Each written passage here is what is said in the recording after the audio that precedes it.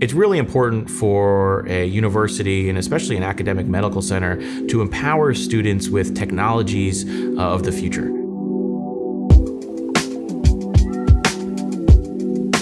The Health Design Lab is part design studio, part makerspace, and it's a purpose-built creative space for clinicians, students, and patients. What we are finding by teaching medical students is that 3D printing is a very powerful tool for them to be able to visualize and think three-dimensionally, and also to create models and get haptic feedback. One of the reasons why we have Ultimaker 3D printers is because it's really easy to teach people how to use them. We like to teach all of our medical students in our design program how to 3D print. And we can do that in just a few hours. They can get up and running and printing something. We think there is huge potential, and we're just scratching the surface right now. We have so many more cases that we want to do, and it's just a matter of time. One of the really great things about working at a university and an academic medical center is that you have students who are incredibly intelligent and incredibly motivated, and they really are the change makers of healthcare. If you think about students, those are the people who are going to be running this industry in the future.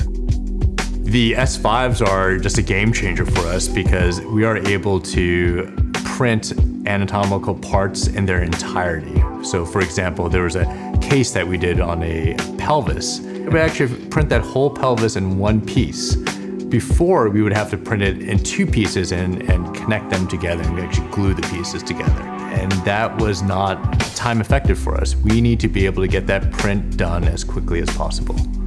We can take an image from a patient, whether it be a CAT scan or an MRI, and we can convert that into a 3D printable model in just a matter of minutes and have that model printed out and in the hands of a surgeon in just about a day.